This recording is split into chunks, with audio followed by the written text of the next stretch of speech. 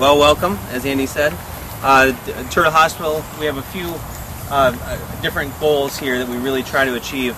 Most importantly, we try to teach people how to be responsible in terms of how it's going to affect wildlife, not only sea turtles, but dolphin, manatee, of the sort. So the other big component to what we do here is as Andy said, we're the only licensed veterinary hospital in the world solely for sea turtles. And I'm going to take you up there first. We're going to start there. We'll do just a brief little walkthrough, and I'll talk about what we do as far as some of the unique procedures that we perform here. In the enclosure, I have a school group, or a tour group out here right now. We see approximately 30,000 to 40,000 people a year that come through to get an intimate encounter with sea turtles. And Tara's out there right now with one of these groups. So as soon as they pull through, I'm going to introduce you to all our patients. I have 43 sea turtles here right now. And then the big excitement for us, and I hope for you guys, is we get to release one here in about an hour, which is our big payday.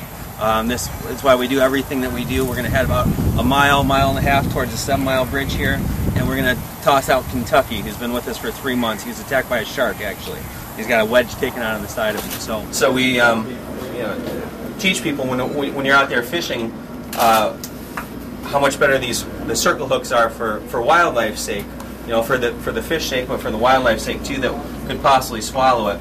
And the perfect example is this turtle who passed this fish hook. And we give them Metamucil and vegetable oil and laxative, all the same stuff that we take, but we can get that through them with the right medications. That looks like a long line for a hook. It is, yeah. Not no medication we'll get that through. No. Of course, she just made a mess as soon as you guys all walked up, so we'll move on to one that has a little bit clearer tank. But Wilma is one of those casualties who got into a fight with a tackle box. She's got some big stainless steel hooks in her intestines. So still, they've been in her for months, and they're not moving through. They're moving. She's on heavy laxatives, and we're getting them to move, but they're not passing. So this is Kentucky's last day in the tank.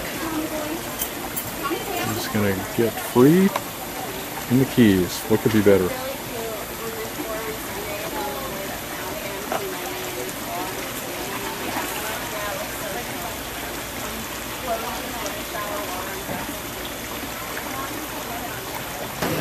That weigh a lot. Thank you. You guys are strong. What do you weigh, like 80 pounds? 53. I mean 153?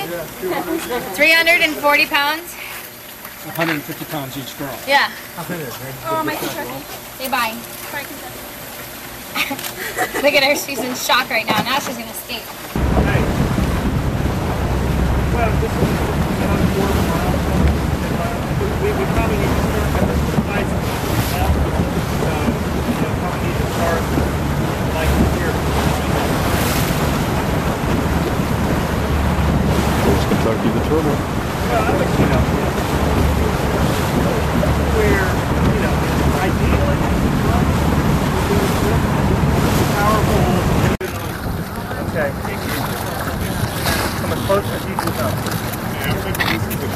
Keep on coming. Yeah, this may be as good as it gets. You can give her that tub or not?